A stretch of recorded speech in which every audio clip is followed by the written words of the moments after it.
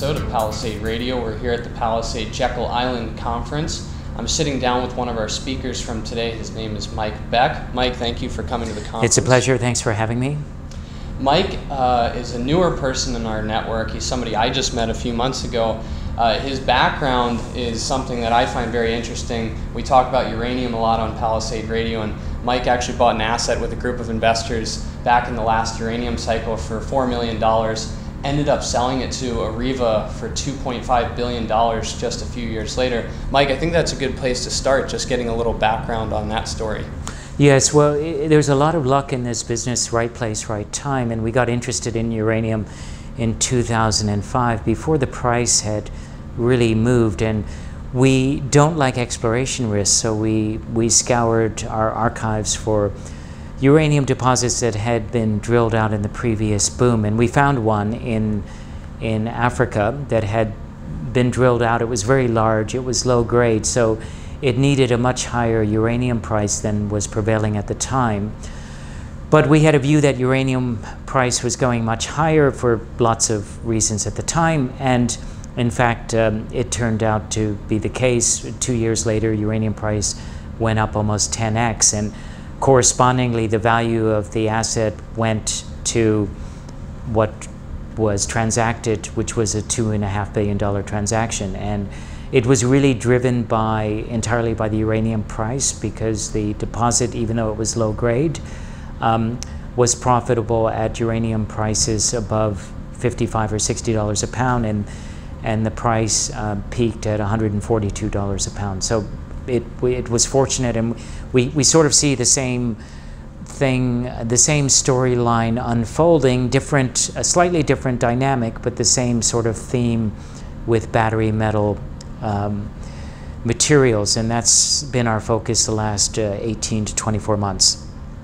Let's talk about the battery metal space. You just got done giving your talk, and the first question I want to ask, because most investors are wondering this, at what point in time will a car that runs purely from electricity as opposed to gas become at same price parity or cheaper than buying a gas engine car?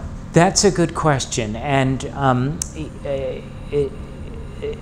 I think the consensus view now, and it's changing almost monthly, and it's changing to come in closer in terms of parity between electric vehicle, or EV, and internal combustion engine, ICE, as the industry calls it, is that in the EU, for example, parity will be achieved in 2021, 2022 for diesel, and maybe a year later for petrol.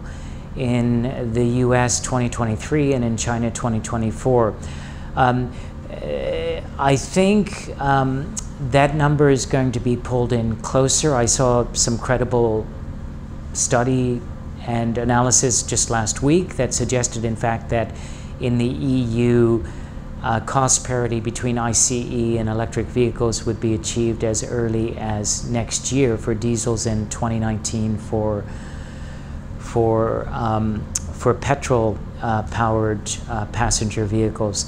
And that's being driven by rapidly improving price performance of batteries, and as the batteries get cheaper and more powerful, that number just gets pulled in. So I wouldn't be surprised if in the next 24 months it's cheaper and not too long thereafter, that it's cheaper in Europe to buy an electric vehicle than it is to buy an ICE, and at that point you have no reason to buy anything but an electric vehicle, because the economics dictate that it's not only cheaper to own and operate, but it's also better for the environment. So why would you buy an internal combustion engine when it's going to cost more and be dirtier?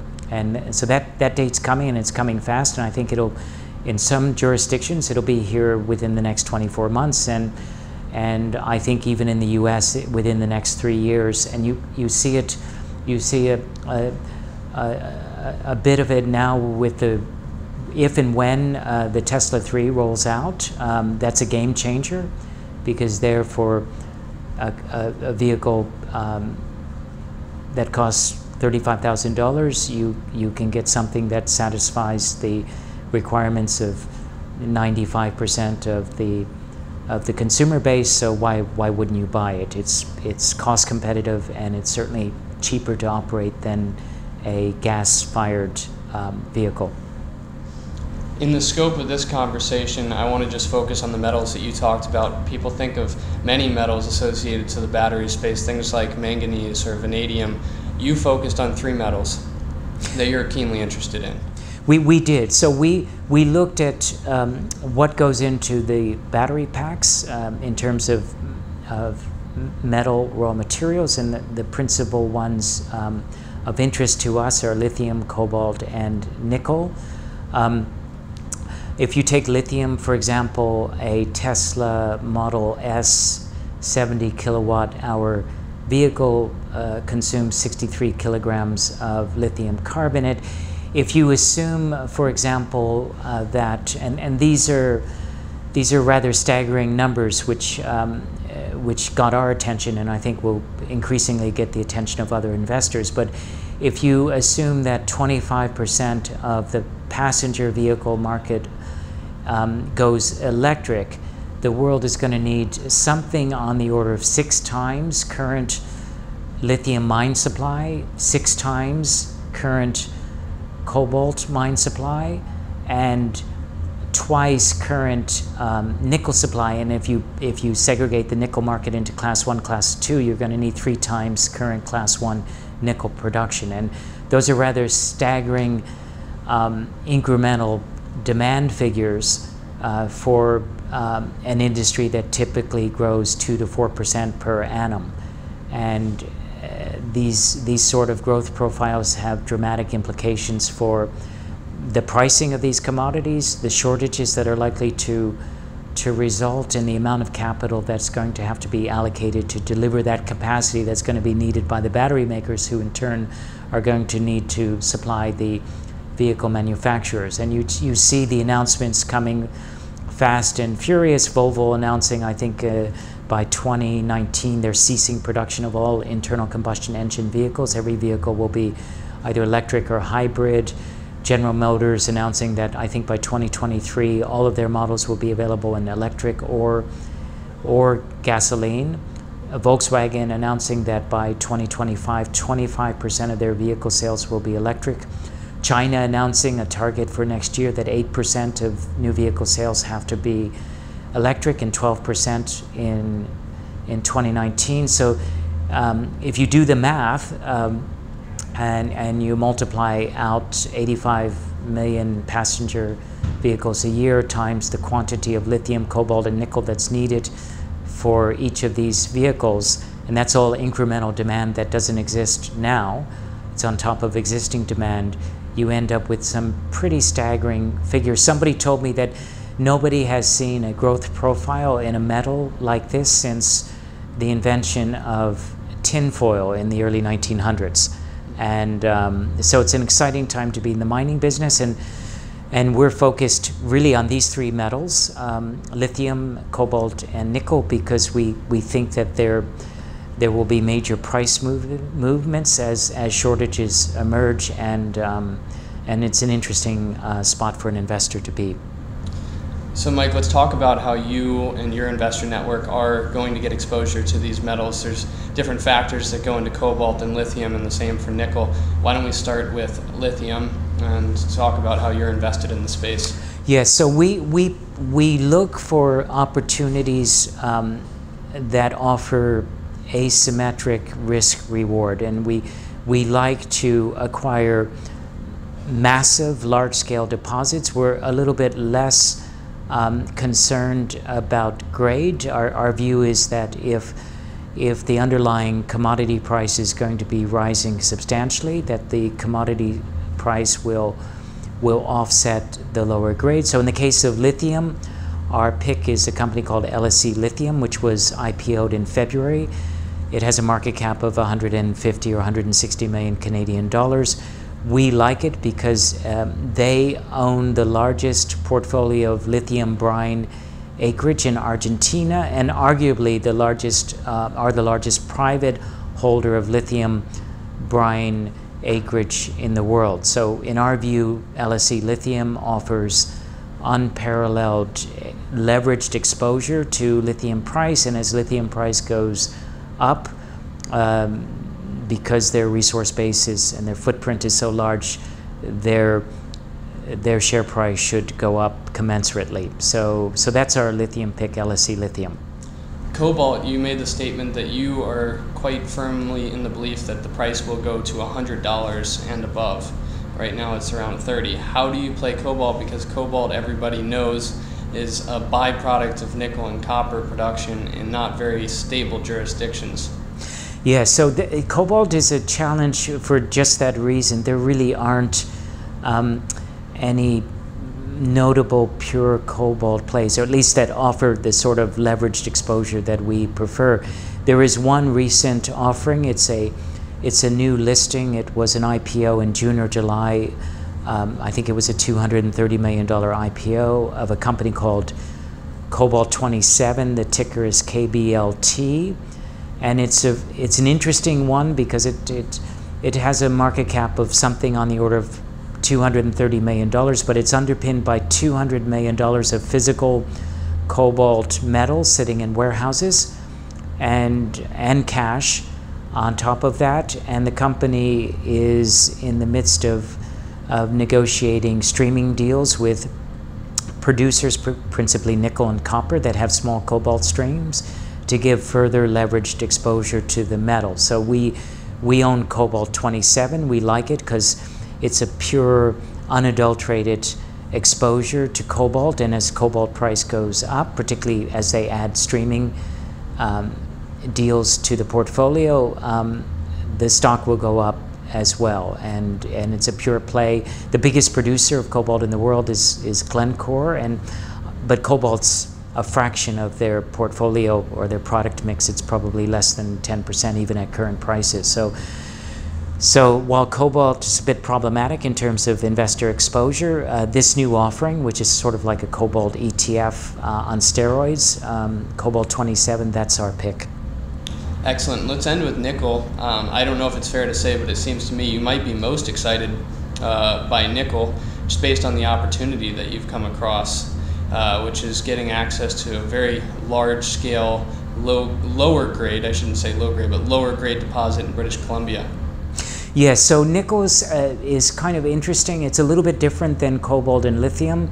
Cobalt and lithium are niche metals. The lithium market today, total mine supply is 200,000 tons, which is about 1% size-wise of the copper market. Cobalt's even smaller. It's half the size of lithium, so it's 0.5% of the copper market by volume. But nickel is a much larger volume metal. The total mine supply at the moment is about 2 million tons, so that's rather substantial, even though it's only 10% of the copper market. We don't think investors yet have realized the impact of electric vehicle adoption on nickel demand, but if you look at the numbers and you assume a 25% penetration of electric vehicles by 2030, the market's going to require an incremental 2 million tons of nickel. That's, to put that in context, that's the entire nickel mine supply today. So it's going to have to double, but it's even more problematic than that because the battery market needs what's called Class 1 nickel. Class 1 nickel today is about 1 million tons, so the market's going to have to grow that in the next 13 years at an EV penetration rate of 25% by 3x. So people haven't gotten onto it yet because the nickel price, while it's moved a little bit, it's not moved enough to get the attention of the investor community, which is a good thing for us because it allows us to get exposure. So we've been looking aggressively at acquiring nickel exposure, and we like asymmetric risk reward. We like to find deposits or investment opportunities where the upside is 10 or 20x, but the downside is only minus 50%.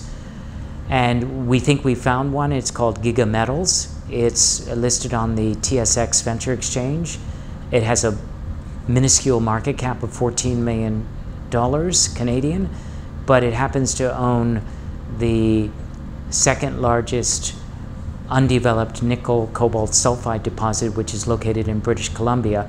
When nickel prices were much higher in the last part of the price cycle, the company had a market cap of $150 million, and when nickel prices collapsed, it collapsed. But as nickel prices come back, because of the size of the resource, this stock will come roaring back. So if nickel prices go to $10 a pound or greater, and we think they will, as this demand unfolds, driven by electric vehicles, there's no doubt in our mind this is going to be radically repriced, and a company that has a market cap of $14 million now will be, pick a number, $200 million or more comfortably, just because of the massive size of the resource. So that's our favorite exposure.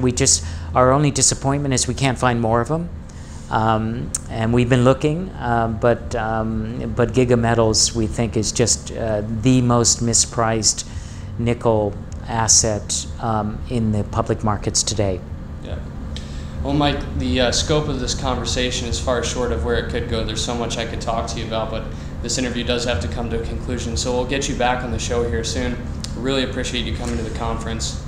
Thank you very much. Thanks for having, and I think the format and the speaker mix you've had has been wonderful, and it's good to hear the different speakers with their different metal focuses, and thank you again for having me. Excellent. Thanks, Mike. Thank you.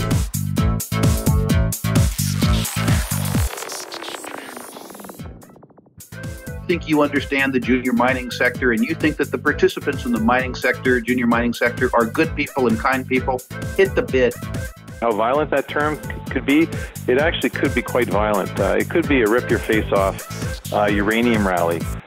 And the world is always going to need raw materials. It's going to need copper and gold and nickel and so forth. Totally destabilized. Hey, Troll, did you hear what's going on in Yemen?